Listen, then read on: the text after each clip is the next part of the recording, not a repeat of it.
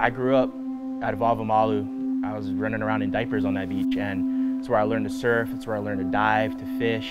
So the Kaiwi Coast is somewhere that's very near and dear to my heart.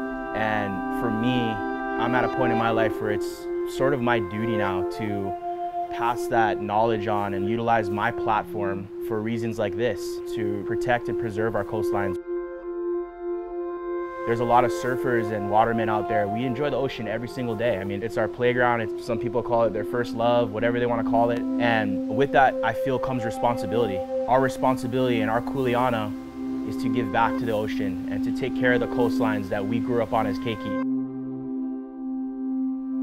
The idea came to life in the spring of 2022, and we launched our first World Oceans Day activation. When I thought of World Oceans Day, I felt that it was just one day and it should be like a whole month, and actually it should be every day of the year. So I said, hey, let's create an event that is 5 days long and launch it to be a celebration of the entire month and inspire people to care for coastlines every single day of the year. And so we launched the World Oceans Day cleanup, which was 5 days long. We cleaned from all the way out at Allen Davis to Halona Blowhole, and that was really the start of this project. And now fast forward, we've done 3 World Oceans Month kickoffs, and we're going on the 4th. This has been a journey, and I think the most beautiful thing is seeing from the start to finish how beautiful the park has become.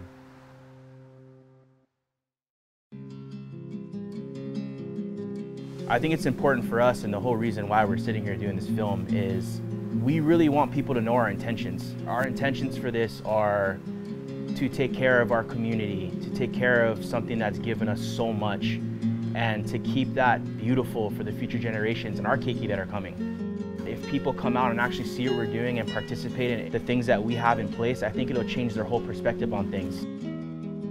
One of the most beautiful things of this project is the fact that we started it, but it's now the community that's finishing it.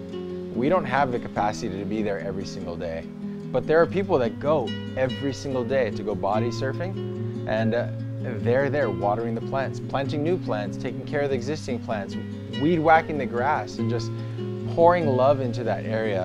And that for me is the biggest success, and I hope more people join hands with those individuals that are there on a daily basis. I don't think the park would be in the state it is now without their support. The biggest goal for me is to let these kids take ownership of this event. The kids that are growing up at Sandy's, the up-and-coming generations that are surfing, let them take accountability and own this and feel good about it. We've had people that have been hesitant about coming that have shown up, and now I see them every year over there. Now it's become a part of them where they're driving by the beach, they're driving by Wāwāmalu, and they're like, I did that. I was a part of that. And to me, that's the gift that we can give with this. The main message is super simple, and I know that we hear it a lot, but it's basically just do something. Don't just sit on your okole. Don't just point the fingers and be on your TikToks or Instagram complaining. Get out into your community and actually do something positive for it. We can't just rely on our government to take care of everything for us, but what we can do is empower our communities and our neighbors and our friends and even strangers in our own communities to come together to revitalize special places, these vahipana that have been neglected, that we don't even realize are beautiful gems. But if you just start, sanding it down a little bit, picking up the trash and recognizing its beauty, it comes back to life. And it's totally obvious now at the park at Wāwāmalu. You see the native plants coming back to life. You see the native sea turtles coming back and actually laying eggs for the first time in 40 years. And you see people engaging with the land again. So you don't have to wait for permission. You don't have to wait for the government to take a step. You yourself can be that step that brings a park like the one that we are establishing at Wāwāmalu back to life in your own community. We all grew up here. This coastline is a part of our DNA.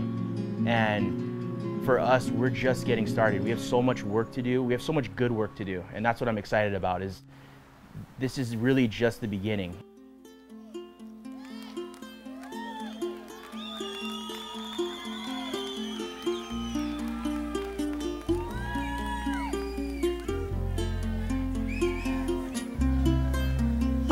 saw you in my dream.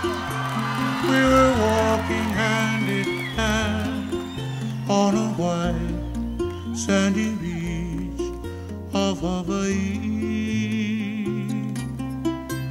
We were playing in the sun. We were having so much fun on a white sandy beach of Hawaii.